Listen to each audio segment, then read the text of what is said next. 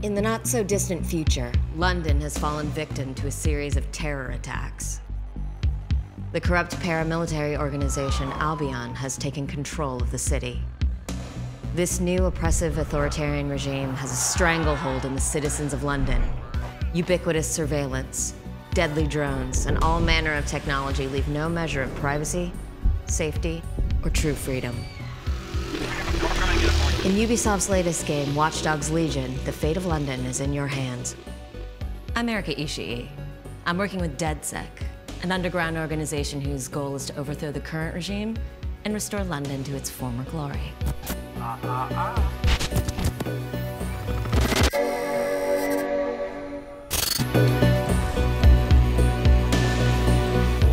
But we can't do this alone. We need you to search the streets of London for capable citizens that you can recruit into your Deadsec operative team. Together, you must bring an end to Albion's reign of terror. Welcome to the Resistance.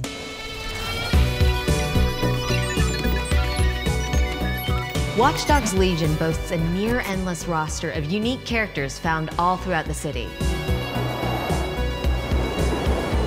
And the best part is, you can play as absolutely any of them.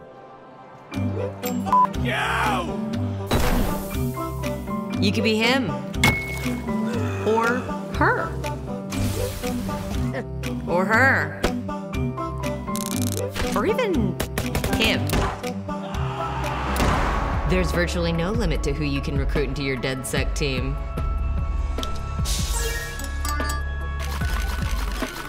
Watch Dogs Legion takes you to the cutting edge of technology as you hack your way into and out of all sorts of trouble. I've recruited my own team to dive a little deeper into the real-world tech present in the game.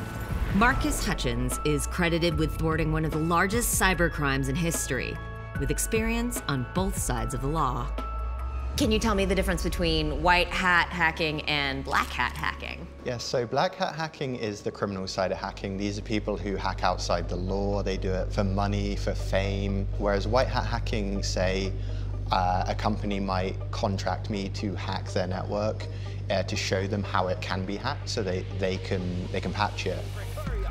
Well now. The major difference is one side is sanctioned by both the law and the people you target, whereas the black hat hacking is just straight up kind of crime. So you've successfully made the transition from black hat to white hat.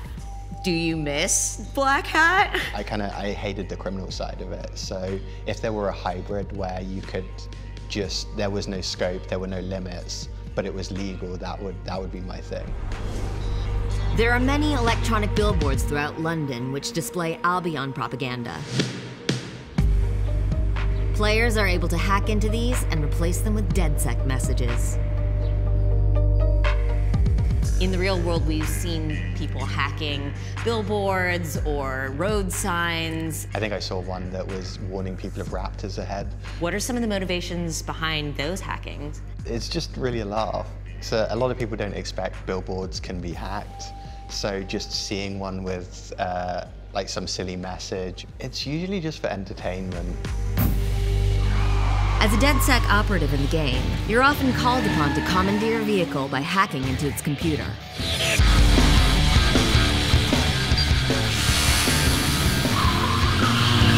What kind of training do you need to hack an autonomous vehicle? Just hypothetically. So it would depend a lot on what system the vehicle is running. Some cars is everything. You might need a remote root exploit to get onto the car's console, and then from there you would be able to control everything connected to the computer. It's not to say they can't be hacked, it's just unlikely that someone would have the skill to hack it who would be interested in doing that maliciously. So can you teach me a couple of black hat... Drones can also be hacked into in Watch Dogs Legion and repurposed for many different uses. No sign of the target. Over. Parcel Fox is the in-game equivalent to what is now beginning to roll out, using drones for package delivery. Though you may find some more creative uses for Parcel Fox.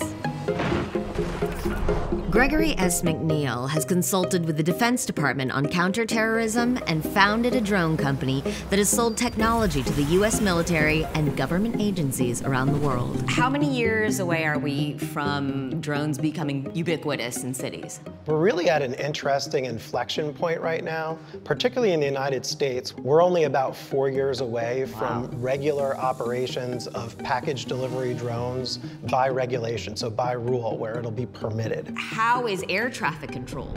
Unmanned traffic management in the United States, or U-Space in Europe. This system is part government and part private. And so companies will plug into this system and they'll share the locations of their drones with a government system that will determine places where drones are allowed to fly and not allowed to fly. In the game, you're able to hop on a drone as a mode of transportation. This is a highly useful way to circumvent some of Albion's security measures.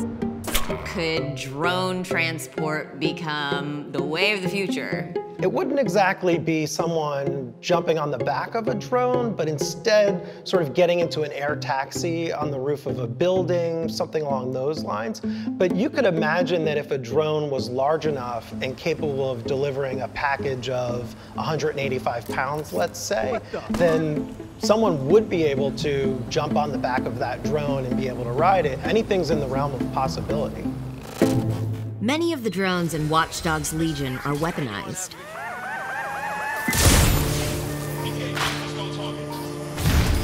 Militaries throughout the world have been using drones in warfare for many years now, but these types of drones look quite different from what we see in the game. Can smaller, what we think of as consumer model drones, be weaponized? Examples of weaponized consumer drones are all over the internet. This is reality today. People are putting firearms on drones, they're putting Roman candles on drones. There was even an example in the United States of a teenager who put a flamethrower on a drone. This is a present day reality, and what you see in the game is totally possible.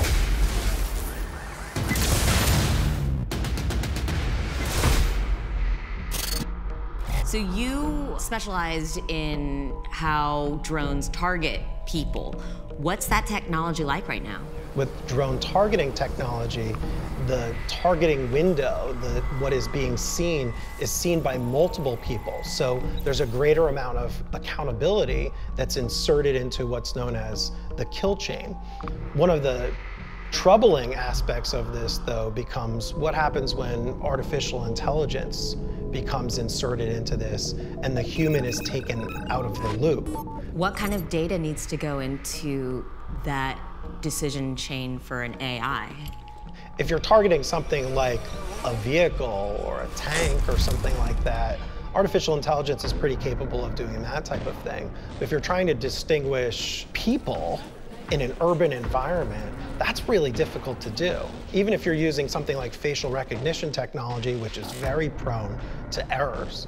One of the interesting things that the military does is they use cell phones. And so they track your cell phone and then they associate the cell phone with the moving person. The safety and ethics ramifications of weaponized drones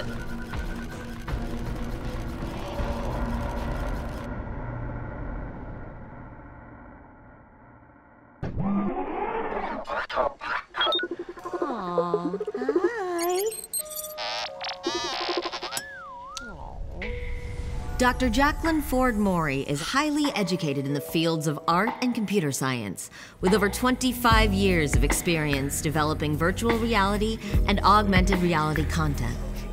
Can you tell me about the distinction between virtual reality and augmented reality? The big basic difference is in virtual reality, you shut out the physical world. And in augmented reality, you're adding to the physical world. And that is really the core difference. Facial analysis matches for both. In Watch Dogs Legion, you're able to generate three-dimensional AR holograms that recreate past events from security footage. This can be used as an investigative tool to help your characters uncover otherwise mysterious events. You want to see how this cliffhanger gets resolved? Fucker! Get it before he triggers! Fuck! He's getting away! Get after him! In the game, there is this wonderful thing about AR reconstruction. So that's being able to look back in time and see something that actually happened in an AR overlay in the space where it happened. We're not there yet. What it would take to do something like a reconstruction of an event that had happened is a little outside of what AR can do, because most things that we experience with AR technology are constructed well ahead of time. You would basically need a network of cameras, much like the surveillance cameras that are all over London, but they would have to be special cameras that were outfitted to capture someone in 3D as they were moving in that location.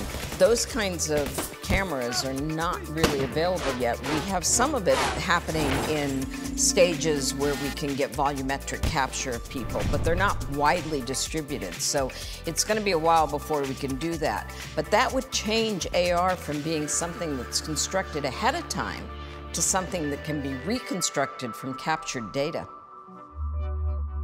What are some of the other practical applications of AR?